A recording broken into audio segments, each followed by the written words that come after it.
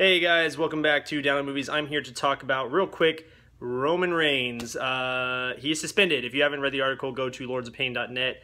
He is suspended for 30 days for breaking the wellness policy. Hopefully, I mean, I'm not saying weeds isn't like a big thing for WWE, but like that's the lesser of the evils. Hopefully, it wasn't anything that he can't get over. Like obviously, if he smoked pot with his Samoan family or something, at least maybe get suspended for 30 days. Don't do it again, fine. But if it's something that is like more intense, like more drug related or something that he can't get past, that would be kind of bad. But that kind of changes the main event for Battleground, and most likely it'll just be Seth versus Dean Ambrose now.